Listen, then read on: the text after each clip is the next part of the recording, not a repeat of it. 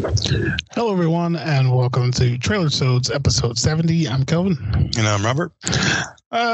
So today we're doing the trailer for Force of Nature, starring old Mel Gibson and Emil. I can't think of his last name, from Freaks. I gotta say, this one confused me a bit. So it started off looking like a big budget action movie. But then as the more you watch it, it starts to fade into what looks like a sci-fi network movie. No offense to those guys. Sci-fi network movie. Mm-hmm. What do you think of this one, man? I think a lot of it had to do, then, surprisingly, with Mel Gibson. I don't know, part of it was his voice that he uses. Is this some kind of Italian accent? It's a weird, it's like, it sounds like crazy person voice, you know what I mean? Like if he was to play a crazy person. Hello, sugar tits. Yeah, like that. Like that's kind of what it sounds like. It's like he's trying to be gruffer. Maybe that's what he really sounds like now. I don't know. But he just sounds like he's being gruffy and it's just a weird accent and it throws me a little bit. And then just his acting threw me a little bit too. Like everybody else seems like they're doing a decent job. But then he kind of, for some odd reason, I don't know what it is, he stands out in a bad way for me in this trailer. And then it feels a little bit recycled.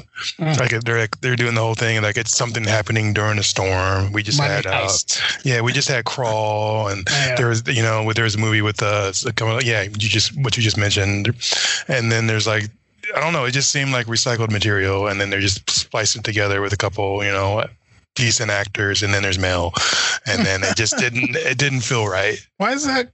He's back. Last episode we talked about the cop from Dexter, and he's either a cop or a crooked cop or a bad guy. Yeah. That's how I kind of see him too. So he's stuck that way. Why is there $55 million in the basement of this? Makes no sense. Like, it just doesn't. It doesn't work. It's an apartment complex, but there's for some odd reason $55 million sitting down there. That's weird. I don't know what Mel is doing these days. He's doing this. This is what he's doing. Did some of the storm animations start to fall apart for you as well? I didn't really notice it because I was like trying to focus in on what was going on, and then Mel kept popping up with his funny voice, and it just ruined it for me. Remember, shoot to kill.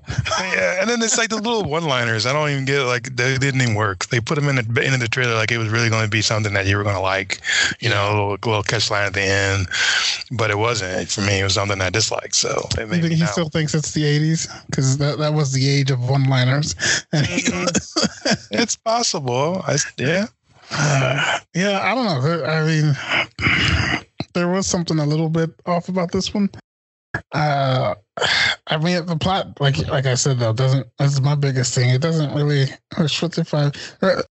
Like, I don't normally want more in trailers, but this one, I was just a hint of why there's $55 million. There should have been less in this trailer. This trailer was too long and it gave too much. Yeah, that's pretty long. I think if it was if they had shortened it and not concentrated on some things more so than others, then it would have been it would have made me want to watch the movie more.